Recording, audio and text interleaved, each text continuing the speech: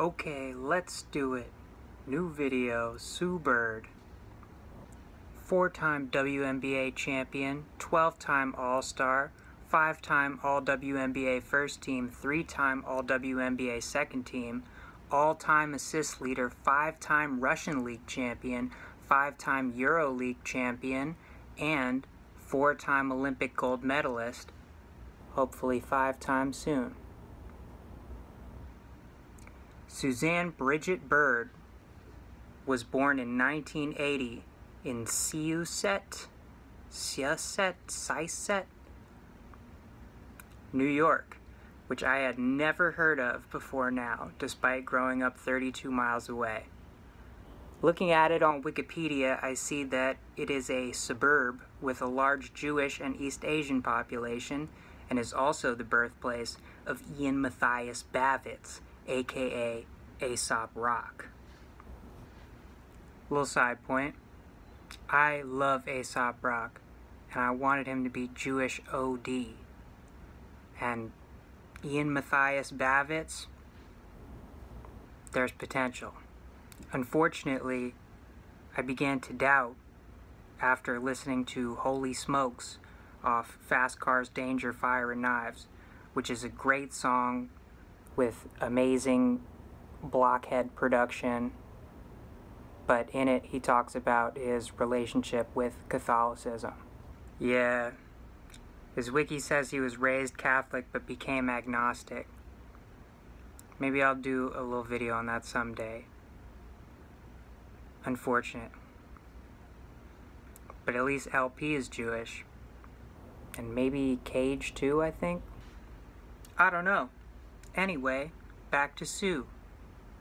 Her parents are Nancy and Herschel Bird.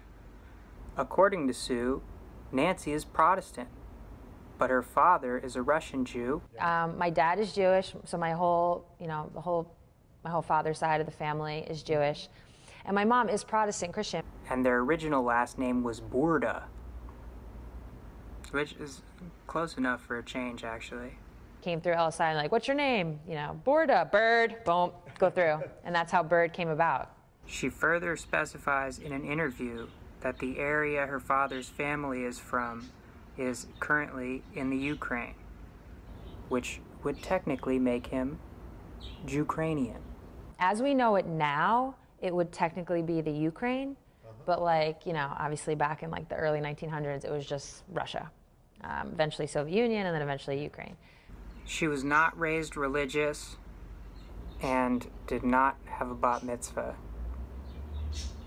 She is the Christmas and Hanukkah type, but don't hold that against her.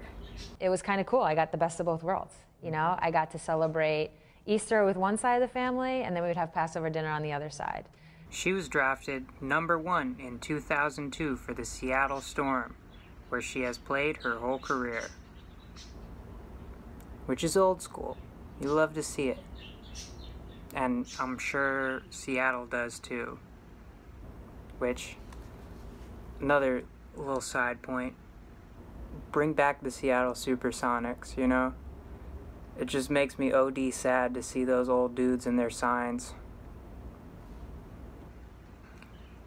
Anyway, she has dual citizenship with Israel, which she uses to play in the Russia League. So, as an American, if you have ancestors, if you have any connection to another country, another culture, if you can get a passport, it can be really advantageous for your career. So, obviously for myself, you know, my father being Jewish and still having relatives who live in Israel currently, it was an easy connection. I made Aliyah, so part of it was being just immersed and basically living there for a little bit. And it was one of like the best experiences. Alicia Clark on our team, she also has Israeli citizenship. She plays on their national team, actually.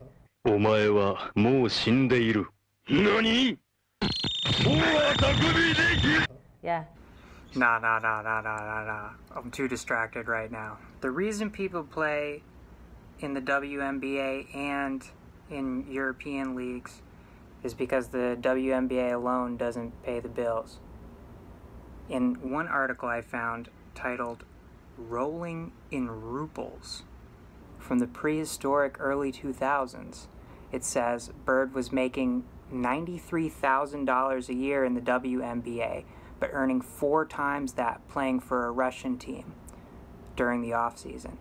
Plus, a $5,000 bonus for beating a good team, a free 6-bedroom house with a pool and a sauna, and a car with a personal chauffeur. Diana Taurasi also used her Italian citizenship to play for the same team, where she was allegedly making 10 times her $49,000 WNBA salary. And all of this was back in the Stone Ages when money still had value. Honestly, I salute them for playing in the WNBA at all. That's crazy. You should really read the article. I'll link it down below.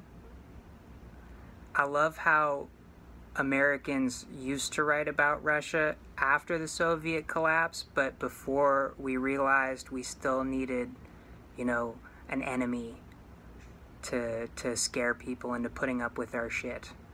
The biggest geopolitical threat facing America, you said Russia. Not Al-Qaeda, you said Russia. In the 1980s are now calling to ask for their foreign policy back. But yeah, she has dual Israeli citizenship, but thankfully still plays for the good old US of A, because we need her. She didn't really ball out against Japan like that, but they were surprisingly good, especially in the first quarter. But yeah, Sue got, she shot 1 for 8, but she did get 6 assists, 4 rebounds, and 2 steals. And we'll definitely need her to stomp the rest of the world, which we definitely need to do, because yikes, look at the medal count. So is she Jewish? Yes. Karaite rules are in effect. Paternal lineage counts, you fucking dweebs. Anyway, thanks for watching.